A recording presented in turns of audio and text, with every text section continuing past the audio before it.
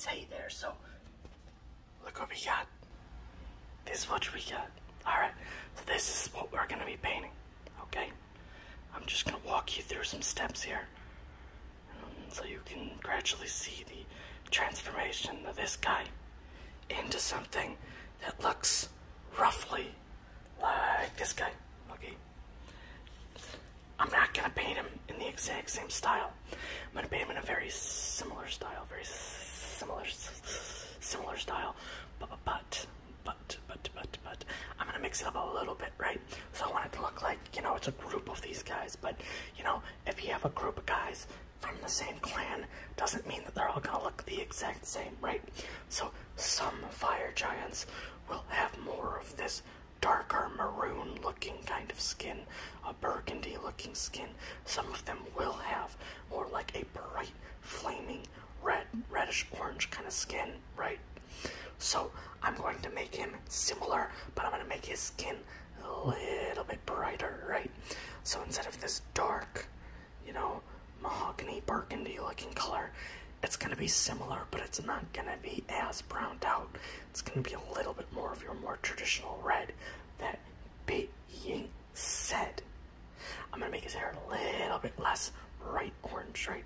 It's going to be a little bit more of a darker to mid, like a medium orange, right? So I'm going to do a few things to make him look a little bit different, but fundamentally, this is more or less what this guy is going to look like once he's all done, painted, based, etc.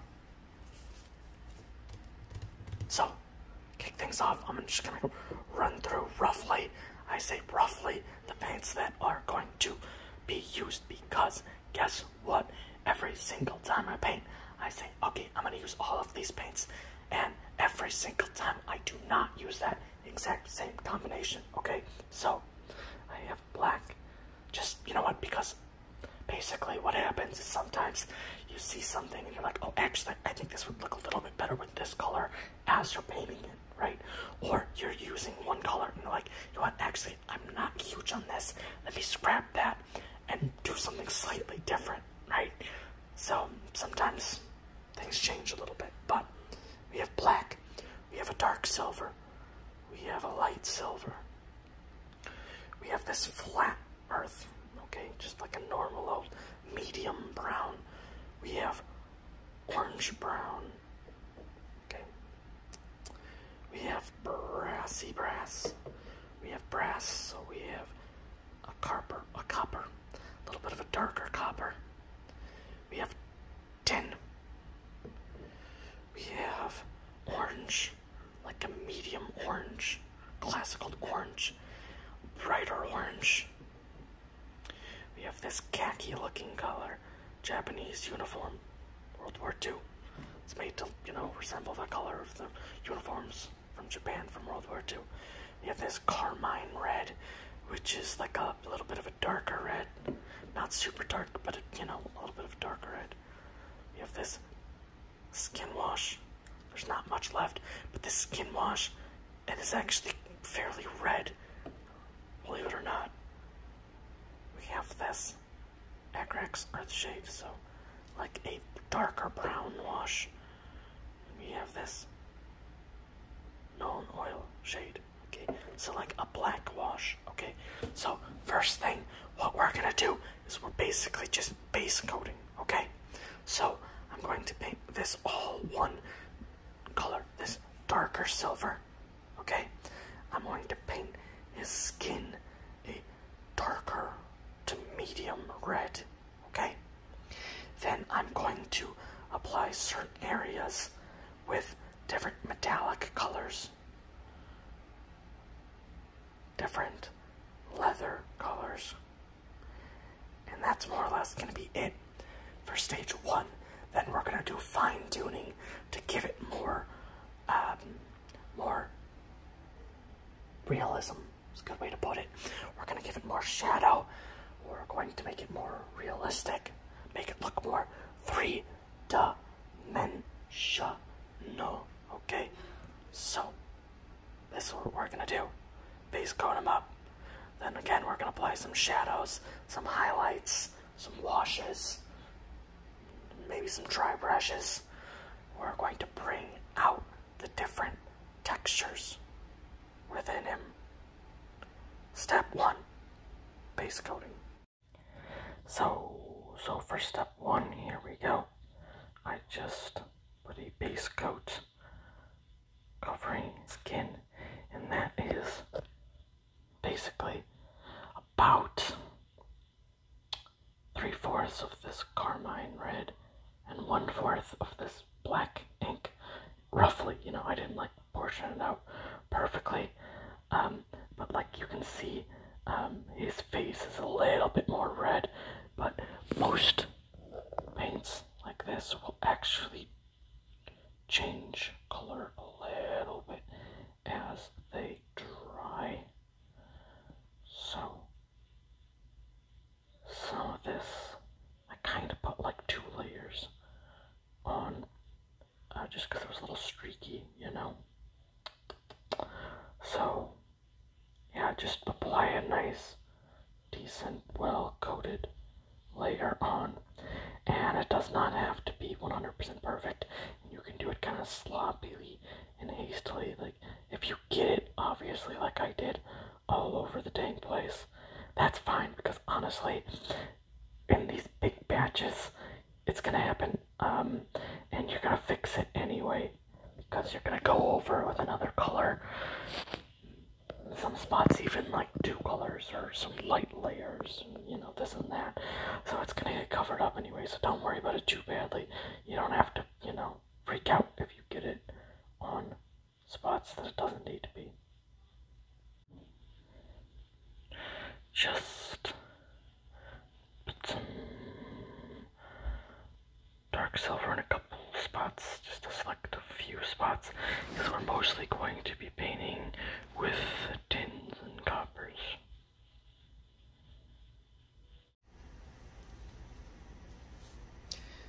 I just finished applying some tinny tin to a few places, his boot, most of his armor, a decent amount of his armor, his gloves. Now I'm going to move on and apply the next color, hammered copper. Alright, and we applied that hammered copper, hammered copper to a few more places in arm. Some of these runes here, what I did is I just kind of wanted it in the cracks, right? I'm going to hit it with other colors, with some brass or some bronze. So for this, I'm just gonna basically paint that area with a little bit more water than I normally would, and then just wipe it away like that. If you have a paper towel or something, you can use that, but honestly I just use my fingers most of the time. Now on to the next one, and we're gonna call this next step done, applying brassy brass to a few more places on his knuckles, mostly on the ruins, on a few spikes. Trickle it in a little bit here or there. Okay, and we have 2 more metallics we're going to do. We're going to go with a bronze in a couple places, and in the checkered pattern here, we're going to do about half of it bronze, and the other half, we're going to take that copper and we're going to put a little bit of orange into it, and we are going to fill that in combination with the bronze in this checkered section here. So I just applied some of that bright bronze to a handful of spots, just like additional accent spots, like on studs and on some of these decorative ruins on the edges. And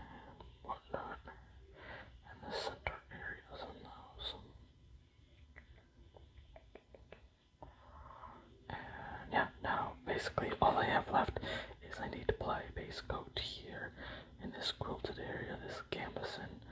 I'm going to need to apply a base coat here, some sort of gray on this stone ruin. I'm going to, take care of this handle and the sheath in this little leather pouch. But yeah, so next thing I'm going to kind of do an alternating pattern here. I'm mixing some orange and copper together and some yellow and bronze, and I'm just going to kind of fill in these designs. Alright, so I just finished up with this quilted pattern here, and I actually ended up using that same orange copper on the handle of this here knife. I actually kind of like it. The reason why it comes out brighter is because I initially put more copper to orange in my mixing ratio. So basically, as I'm applying it, I put down a darker layer and realized, okay, you know what, I'm gonna brighten it up a little bit, right? So I put a little bit more orange into the mix, a little bit more water, mixed it up, So it's actually a couple layers of orange and that brushy yellow. So that's why there's a little bit of a coloration difference between that, just because I had to put a couple of layers on here, and it was already a little bit darker initially, so as I add those brighter layers on there, it just kind of shines through a little bit more versus starting with here where you're already starting with that white. So yeah, I'm just gonna finish up base coating this, and this. So I'm gonna do this in like a leather color. This is going to be more like a darker reddish leather color. This is just gonna be stone, so it's just gray, nothing crazy. And for the handle, I'm going to do a gold brown paint. Alright, so now we're looking at something along these lines. Okay, so this is about where we're at right now. I also painted up his facial hair and normal there. Did the runes, the sheath. Did some work on the pouch. As you can see, I gotta touch up the spot. Okay. So I'm gonna do that off camera. And I'm gonna be doing some fun stuff. I'm gonna be applying some washes and some dry brushes and some highlights and some miscellaneous stuff like that to really make the colors pop, to give more definition, more three-dimensionalness to it, I guess, So, step one, I'm gonna start by applying a black wash in certain areas. Most notably is like chainmail skirt kind of thing that he's got hanging down here. Okay, so now I'm just applying this black wash, and what this does is it only sinks into the shadows because it's basically the consistency of like water or ink.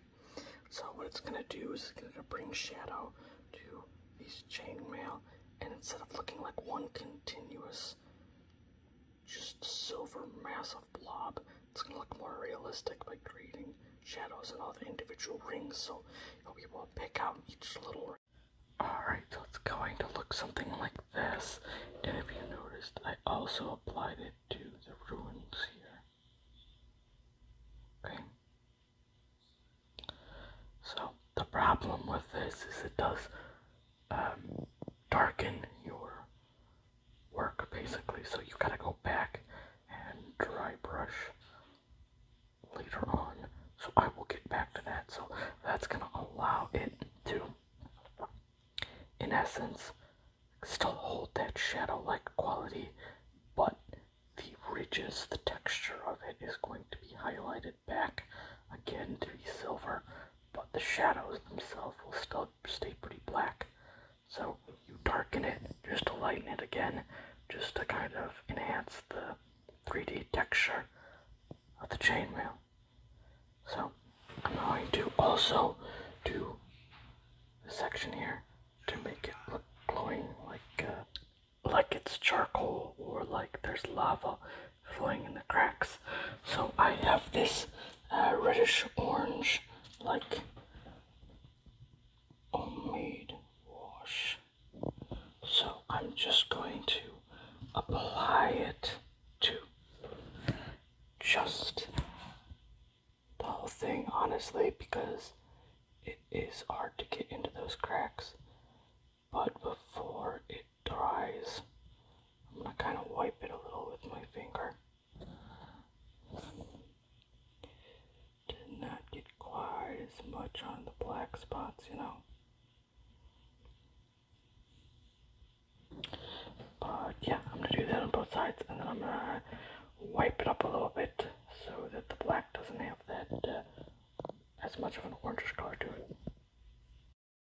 I also went in and added it into the triangular pattern on his wrists, on his gauntlets. If you'll notice here already, that ink actually dried quicker than I imagined. On top of that, keep in mind that when you're putting a really bright color on top of something dark like this, it's gonna fade when it starts drying. So honestly, I'm probably gonna have to hit this 2, 3, 4 times to keep the color like really popping and really vibrant. So now what I'm doing is I am just taking a little bit of a combination of that reddish orange ink and this skin tone ink, which does apply, so rather more brown. So if you notice here, that's basically it. It's a brownish red with that orangish red. So I'm basically putting barely any of it on my brush, and what I'm doing is I am just applying to select areas on his skin, right? So specifically on areas that pop out on his muscles like that. So it's gonna dry darker, but it's going to basically give him a bit more 3-dimension, and it's going to make certain areas on the more top parts of his muscles pop out and be a little bit more noticeable, and it's going to keep the cracks a little bit darker. But I also added a little bit of this medium kind of darkerish red, carmine red into it, so it's not really a wash per se, it's actually layering is what it is. It's more like layering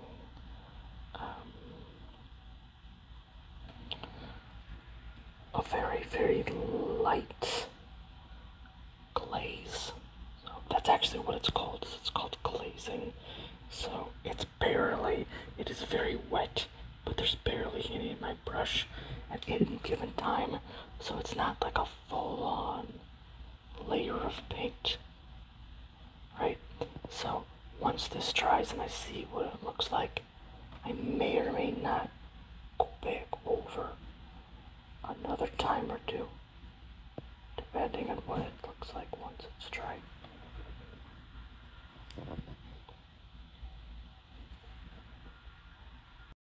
Alright, and there you go. So, basically, we're all done. And again, all I did was just kind of get the tops, so like here, here, here, here, and also like his cheeks and his nose, like at his fingers. But again, you're not trying to get in the cracks and crevices, you're just trying to get the higher points. And that'll just bring out more definition in his muscular structure. And it also lightens him up just a pinch. It brings a little bit more reddishness to him and brightens him up just a pinch while giving him better muscular definition. Alright, and next step, I'm going to just dry brush on this chainmail a little bit. It's going to liven up the color just a little bit. I'm just going to go back with that same kind of medium silver, a little bit darker kind of silver, and just re-hit the chainmail skirt a little bit to bring back the vibrancy, but still keep the shadow in there. I'm also going to hit this again with a third wash. Awesome. So what we're doing here is we're just getting a little bit of paint and we're getting most of it out of the brush, right? And usually you want to use like a crappy old brush that is pretty stiff. And we're just going to rub up against the ridges, right? So the chain is flowing this way vertically for the most part. So I am just kind of rubbing here on the top like that. Not being super careful, obviously, but yeah, the ultimate goal is we're just kind of picking out the top parts of the rings, the chainmail, and bringing in a bit more brightness and color to that. Not significantly, but yeah, we're just putting in a little bit of like a highlight, so to speak, of the silver and still keeping the pooling, the shadowing that we added because of the wash. So now what I'm doing is I'm just applying a couple little dots, and those stippling on the black parts here, this rock. Give it, you know, a little bit more of an illusion of heat. As if these rocks, these little charcoal bits, whatever you want to call, are warm. Like they're heating up with the magma flow and whatnot. You can even put a little bit of gray stippling around the very edges to kind of replicate as if part of the rock is turning a little ashy around the edges. And you gotta do that on both sides so it looks more uniform, you know? Okay, so now it's going to look a little something like this. So as you'll see, it's definitely grayed out and become a little more orange. Right, the back side came out a little bit better because the paint smeared a little bit in a few spots in the front. But this is ultimately the kind of effect I'm going for. So what I'm going to do now is I'm going to go back and stipple on in black, specifically in the center of all the little spots of the stone there.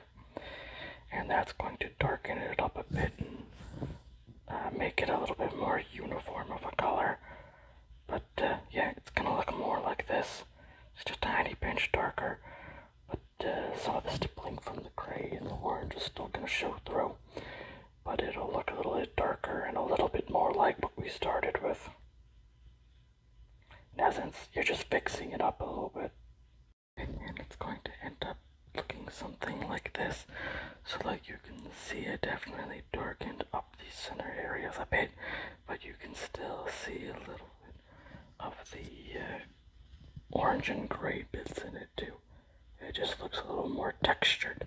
So the end result, to bring out a little bit more texture, to three-dimensionality to it, and make it look like the rocks themselves are heated.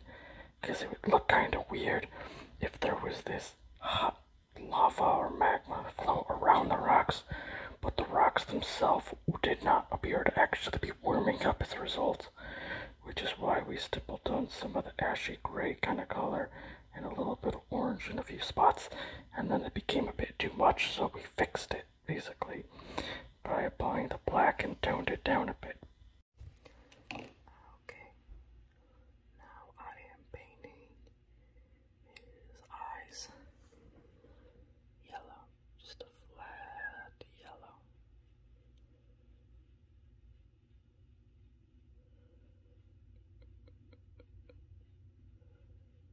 Okay.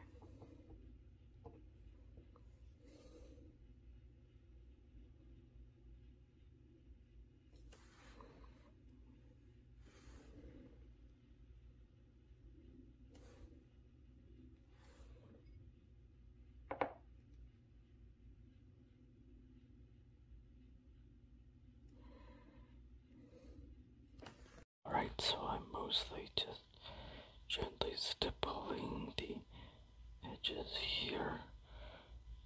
First with this orange-brown color, and then with this here color, Japanese uniform World War II, I think is what it's called.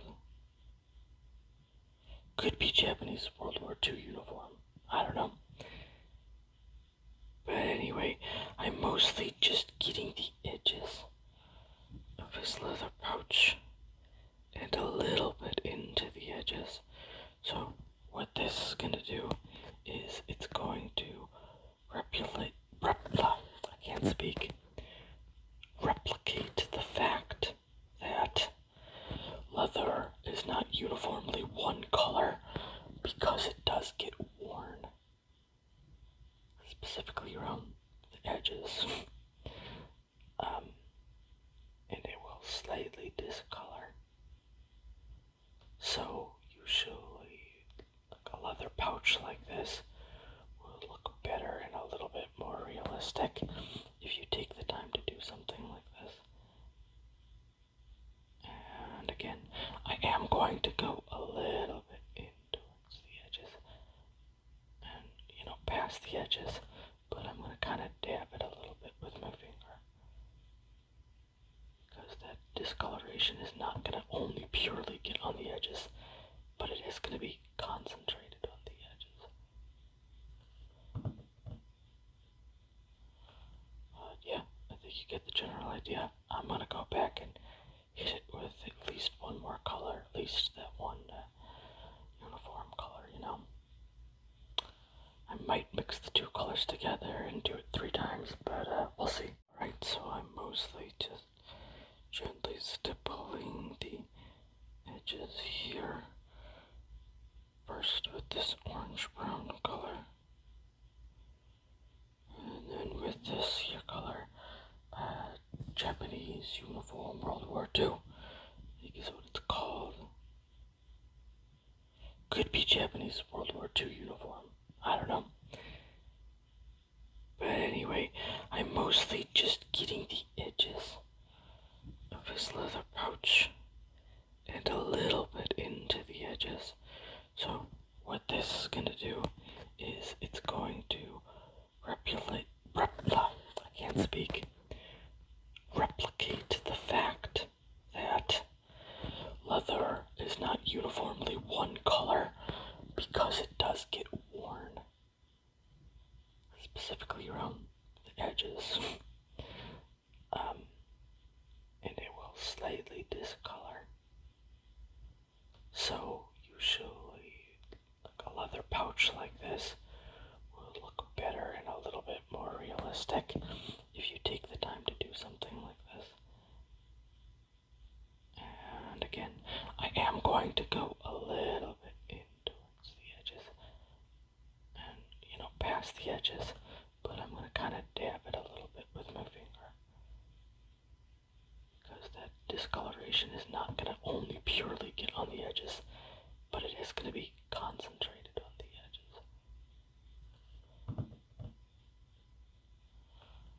Yeah, I think you get the general idea. I'm going to go back and hit it with at least one more color, at least that one uniform color, I might mix the two colors together and do it 3 times, but we'll see. And it's going to look something roughly like this. So it's just going to look a little bit more textured and warm when you're done. And I'm going to do something similar, basically the same kind of process, but with this red sheath. I'm going to hit it with the similar kind of colors with a more reddish tint. So I'm hitting it with just that same carmine red that I was using with it. And now I'm just kind of mixing in a little bit of the Japanese World War II color. And doing some stippling effects. Again, mostly to the edges and a little bit in side as well.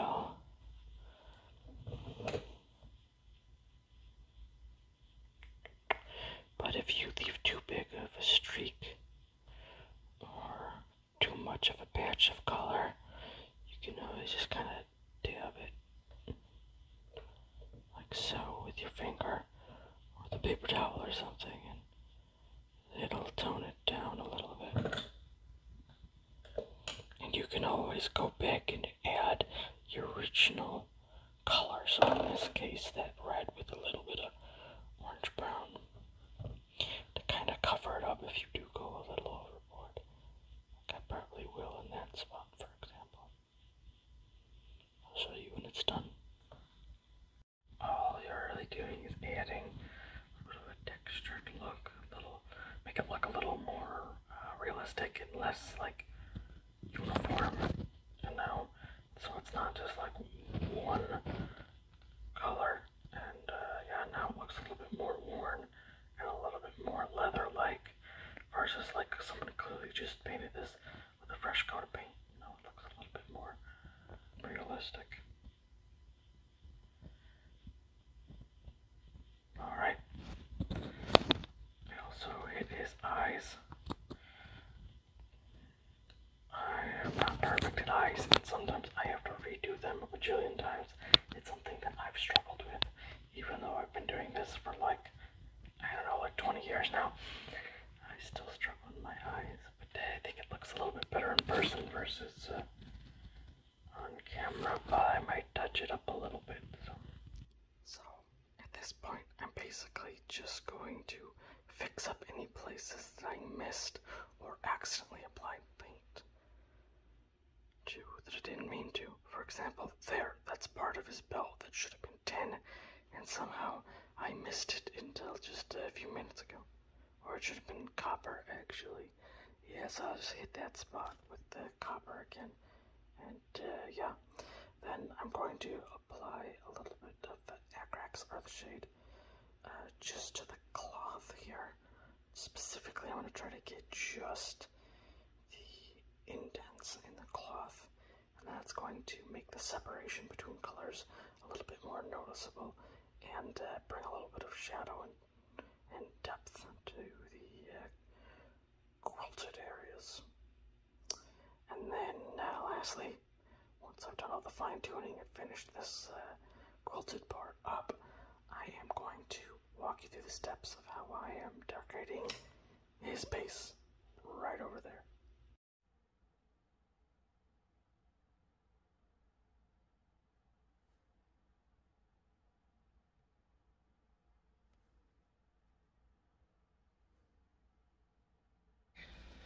So the next thing we're going to do, I'm going to start working on the base. So what I have planned is a series of rocks that are going to be glued here. And then inside the cracks, I'm going to put pebbles or gravel, right? So it's going to be a volcanic setting where he's standing on two of these little rock platforms. It's just going to be a series of these rocks with all these cracks in between them, right? So I'm going to make it look like there's some lava flowing through those rocks underneath, and in some spots it's just going to be like heated up, like freshly super hot little pebbles and gravel all around the edges, on like some like ashy looking rocks. So first thing we do is I conveniently just have a bunch of little tiny pieces of insulation foam. So the thing is you gotta texture them to make them look more realistic, like rocks. So what I'm doing is any sharp edges, I'm going to like cut and shave down so that they're not perfectly flat anymore. Okay, so I'm just gonna start by doing that, because in nature rocks very rarely have perfectly straight, perfect edges, you know what I mean? So it's gonna look more natural if you take the time to make them at least look a little bit jagged. Okay? And some of these have already been a little bit textured, and I just had them lying around spare. So some of these I'm not gonna have to do as much work on as other pieces. And don't worry about it looking super uniform, you know. Oh, it has to be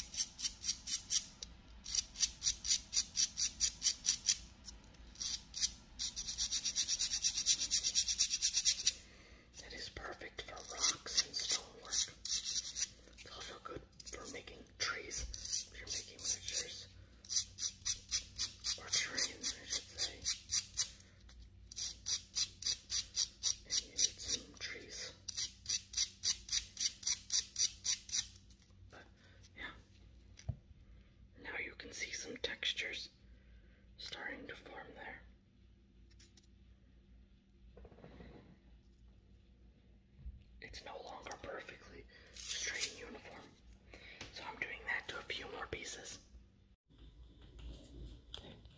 Now I'm applying this Mod Podge to a few select spots on the base. And then I'm going to drop some gravel over it. I have two different kinds of gravel here. And I am just going to selectively hit it with one and then selectively hit it with another in a few different patches, right? So I'm creating all these patches for one, and then I'm gonna come back and fill it all in with another gravel and then with a sand to kind of fill in all the gaps that the other two patches of gravel did not take to.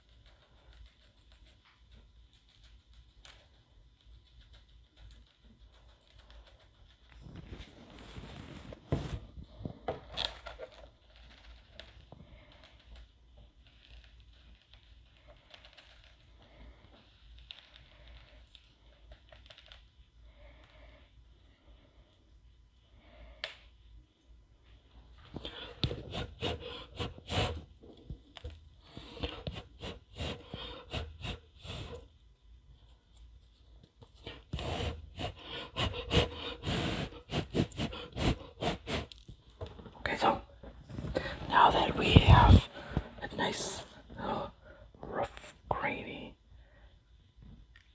stony texture of uneven shapes and sizes, what we're going to do is we're going to take some what's left of this Mod Podge, we're going to dilute it with water and add just some medium to medium dark kind of gray, and we're going to coat this. So basically we're applying a protective layer of the Mod Podge so it will create a better texture, a more stable texture than just foam. So it'll harden and solidify and basically stand the test of time and be far more resilient to damage. And yeah, it'll also, because we're going to put a little bit of the gray paint in there while we do it with the watered down Mod Podge, we're going to put down the first base coat as well by basically just applying what we already need to apply for protective purposes, and to additionally glue it all down there and make sure sand doesn't get all over the place. So we're kind of killing two birds with one stone. And here we are. Obviously it's super wet because I just covered it up with a combination of water, Mod Podge, and gray paint. Notice I didn't really touch this one. That's just because it's already done. That was from just a spare part I had, so to speak, from a different project. So that one's already been Mod Podged and painted up and good to go. So, if it gets more Mod Podge on it, whatever, that's fine. It's not gonna hurt it. But yeah, so that's why I didn't really touch that one. So you're gonna want to have it sit here for a good while, maybe an hour or two, or just kind of test it periodically. But you really gotta be patient. You can't just run on to the next step because it's gonna be a lot of dry brushing, and dry brushing doesn't work when your dry brushing is soaking wet. Okay. So now that it's dry, it's gonna look something kind of like this. So the pink is still coming through, but that's fine because honestly, we're gonna hit it with a few more things. We're gonna hit it with a wash or two and a couple dry brushes. But yeah, so this is basically what you want. You want it to where you can dab it and nothing's coming out, right? Yeah. That way, if you're transporting and playing with this, if you bring this over to a friend's house to use during a D&D game, you don't want to get sand all over their place, you know what I mean? Or if you're just, keeping it around in your own place, but you know what I mean? And listen, it's not that same foamy texture and consistency anymore.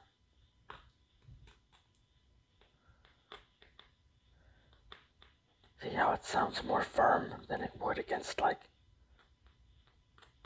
a normal little block of styrofoam. Look at the textures. It sounds more rough and rigid. Alright, so basically what I'm going to do is I'm going to paint certain areas as if there is lava. Okay? In a couple little spots, I'm going to have some of it pool up in a couple of these little spots that did not have any of the substrate really seal and adhere to it. So there's going to be a couple little bubbles there. So in this area, again, there's going to be like 3 or 4 little bubbles of this lava. And then around it, I'm going to make the coals. Basically, I'm going to make the little rocks look like hot coals, right? So they're going to look like they're glowing in and around this area. So I'm going to hit this with various reddish orange washes and brighten it up a bit, maybe put a little bit of yellow in a few select spots. But basically, I am just going to hit this all with a black wash, darken it up, and then hit it with a couple darker grays and mid grays, dry brushes. Maybe put a little bit of like orangish, reddish colorations on the edge or the base of these larger rocks here, where it's touching the smaller rocks and the lava to make it look like it's glowing with warmth. But yeah, that's ultimately what we're doing. So I'm going to show you a couple little clips while I'm doing it periodically. Alright, so we hit it with some reddish orange wash, the actual ground itself, and then these rocks we just hit it with that null oil. It's just basically just a black wash is the best way to explain it. And yeah, now you can really see the textures and everything. It kind of looked like a mess a little bit when you put the Mod Podge because it all clumps together. But then once you start, applying some shadows with those washes and bringing back some highlights and definition with the dry brushing, which we haven't done yet, then it'll really pop more. But at this stage, it's really important to just be aware of how wet it is, washes take a little while to dry, Mod Podge takes a while to dry, so you just kind of have to be aware of that, because if you start dry brushing too early, you will start spreading the ink and the paint that's on the dry brush around, and everything's just going to kind of blur together, and you're going to have to fix up quite a few spots if you, don't wait for it to fully dry off. But this gives the rocks a nice little reddish glow, and then I'm going to dry brush in certain areas back some blacks and grays to the, actual rocks themselves, but with that wash in there, it'll look like the base of them have this reddish glow, so it'll just make it look like they're rocks, but they're hot rocks now. And then in a few spots, most notably over here, and then in a couple little spots here, the little poolings, we're gonna actually make it look like full-on lava.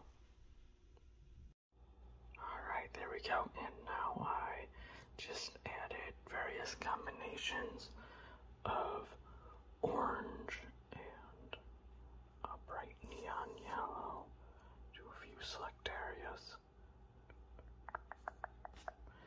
And I did lightly touch with some of the orange yellow and the yellow, the edges of some of these rocks very lightly.